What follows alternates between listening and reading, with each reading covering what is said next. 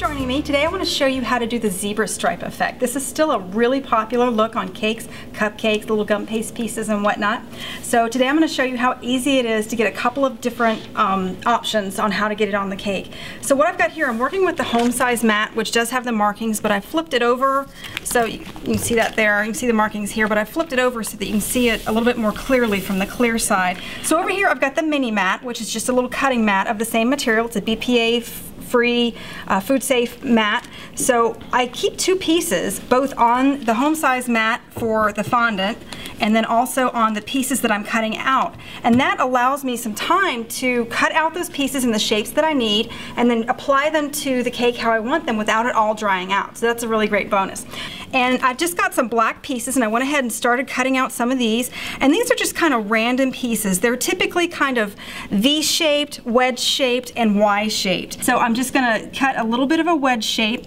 And keeping in mind the size of my fondant, I don't want to make these too large if I'm using a small piece of fondant. Think of it like you're tiling a bathroom. If you've got a small space, you're going to use smaller size tiles, and if you've got a bigger space, you're going to use bigger size tiles. So think of that if you're working on a tiny piece like a cupcake or a little purse or a shoe, something like that. You're going to want to cut nice thin pieces, and if you're using a big piece of fondant to cover a big piece of cake, you're going to use wider stripes. So just keep that in mind while you're cutting. I'm going to go ahead and cut a large wedge or a V shape like that, and then I'm going to notch it out just like this, and I can still use that little piece too, but this little Y shape here is what's going to give us some nice zebra striped options. And peel back the top sheet of the mat. And if you haven't seen this before, I invite you to go look at that video too on the mat itself. It's quite a unique tool. So here I've got an example of one of my Ys. So I'll just pull this piece out and I can still use that.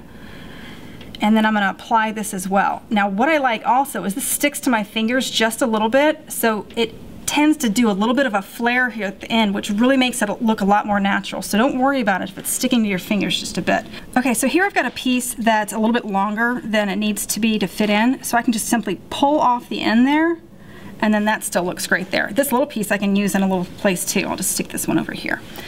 Once I've got all these pieces in place, I'm going to roll them one more time inside the mat, so that they're all flush and it seems like it's one seamless piece of fondant, and that's going to be a really great effect. So what I'm going to do is I'm going to roll the top sheet of my mat back down, and you'll see that as I was applying these, they were all in the same direction. So it's kind of like little fish swimming up a stream, and you want to make sure that that stays in that nice straight pattern.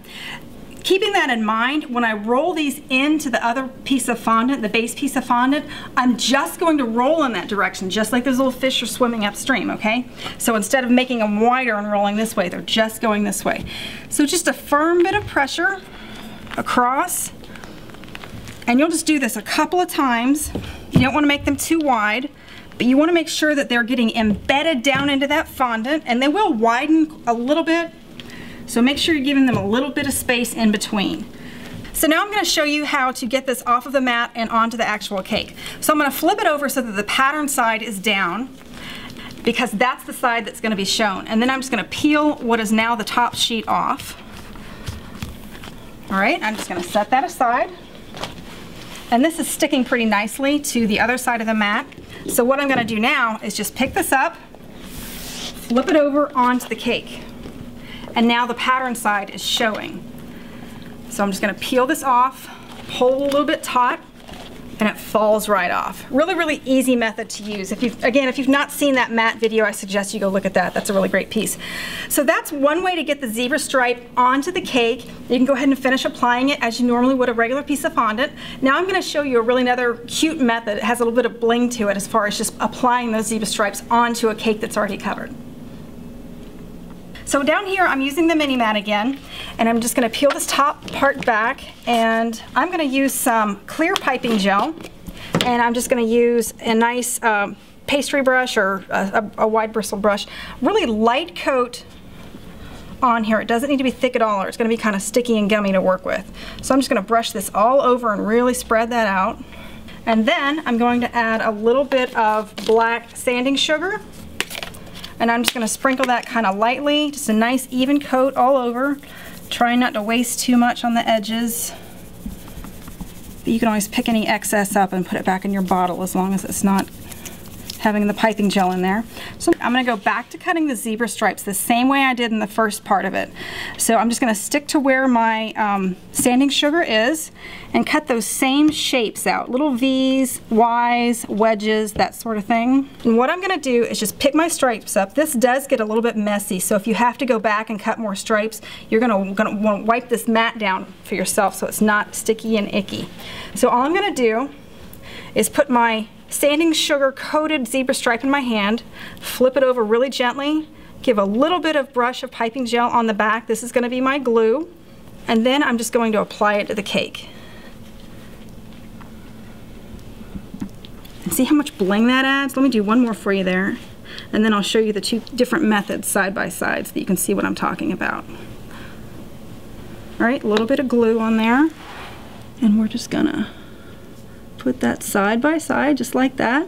And then you can go around all around the sides, and if you have a cake stacked on top of this one, you don't have to do that area. And what this is going to do for you, by applying it to the cake instead of rolling it on, you can have one smooth stripe of zebra striping this way, and if you're looking at it this way, it's going to be more rounded so that your stripes are going up all around the cake. So it's just a little bit of a different effect. This is a really great way to achieve some bling, but I think you can see how easy it is to put zebra stripes on a cake. So if you're going to put it on your cake, cookies, cupcakes, whatever, I think you're going to have a lot of fun with it. Thanks for watching.